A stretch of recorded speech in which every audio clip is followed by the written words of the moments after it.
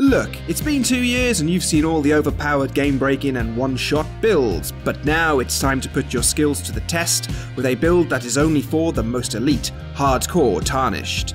You will be relying on evasion and only using consumables, but that doesn't mean you won't be doing some pretty impressive damage to bosses.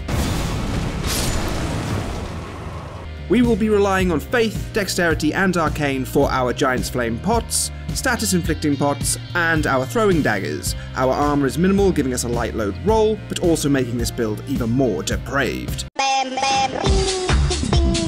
We have beefy talismans with options to boost the damage we do, and I simply have to put the following disclaimer right here, right now. Only the most legendary amongst you will still be here at the end of this video.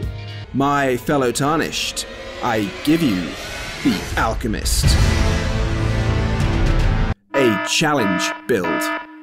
Okay, let's start with the class and stats so we can put ourselves to the ultimate test. If you could leave a like and subscribe, that would be awesome, thank you. I started with the Bandit class. We have Vigor at 40, Mind at 11, Endurance at 15, Strength at 9, Dexterity at 50. This gets us the best return on investment for boosting our throwing items and helps boost lightning pot damage when we need them. Intelligence at 9, Faith at 70, this will boost our Giantsflame Pot damage nicely, and Arcane at 30, this gives us a nice 50% boost to status build-ups like Bleed, Poison and Sleep. Okay, let's have a look at our gear. I have an Earthreed seal for our buff incantations, Flame Grant Me Strength and Golden Vow. The reason for this seal is that it doesn't weigh anything, keeping us at light load. As for armor, we have the Jarhead of course, boosting our consumables, and then we have the Depraved Perfumer's gloves and trousers, because, you know, we are being depraved perfumers. Ha! Who needs chest armor? Maybe you could put your shirt back on? Let's look at the talismans next. We have the Companion Jar boosting our pot damage by 20%, the Perfumer's Talisman boosting our perfume damage by 15%, the Fire Scorpion Charm boosting our fire damage, and the Ritual Sword Talisman boosting our damage when we are at full health. In the Flask of Wondrous Physick, we have the Faith Not Crystal tier boosting our Faith stat by 10, and the Flame Shrouding Crack tier boosting our fire damage by 20%. This also stacks with the Fire Scorpion Charm. Now, this brings us on to our pots and consumables, as the above talismans and Wondrous Physick items can be changed depending on our attack loadout. The loadout just mentioned works really nicely for Giantsflame Pots, which do fire damage and scale with Faith. And we'll also be using Spark Aromatics, which actually do fire damage as well. But wait! We don't get Giantsflame Pots until a very late game, and what about enemies that are highly immune to fire?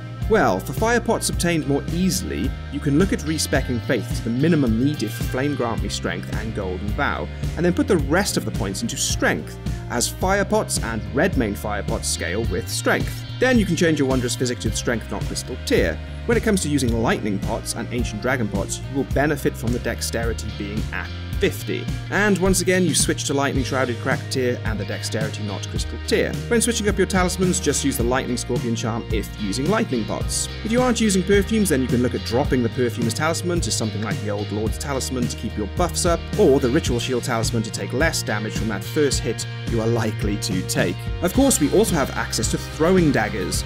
Kukri are really nice, as you get a nice boost to its bleed build-up thanks to the Arcane stat. Fan daggers have a nice spread for up-close hits. Throwing daggers in general can really help with status build-ups like poison and bleed, and help us chip away at enemies' health.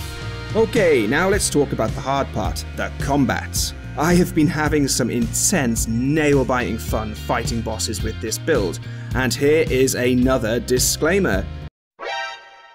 I'm not even sure if all bosses are even possible to beat with this build, but I want to know who amongst you can take down the most difficult bosses. So depending on the boss, your loadout will vary. For the most part, the combat of the Alchemist is much like an MMO, where you carefully go through rotations of items in order to make sure your attacks do the optimum damage. So here you can see I start by using an oil pot, then I put them to sleep, then I buff up.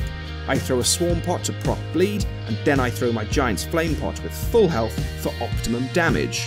It's an intense way to play, and you really need to use a mix of your pouch and item slots to make sure you can cycle through the items without too much confusion. A simple rule of thumb is if using fire pots, always use an oil pot first to do more damage. This build really is a challenge in every single way.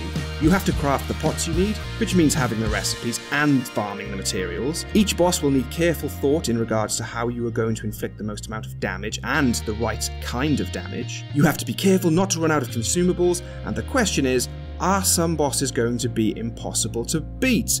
Let's see. At the very least, if you play this build for an extended period of time, you are going to have every boss's dodge timing down, and you will become a pro in evasive maneuvers. I would like to give a huge shout out to Ashenite Fess for this depraved build. What a return to form. I will link as much of the consumables information and materials as I can in the description. Before I play out my epic win against the Godskin duo, let me know how you find this build in the comments. What would you do differently, and what build would you like to see next?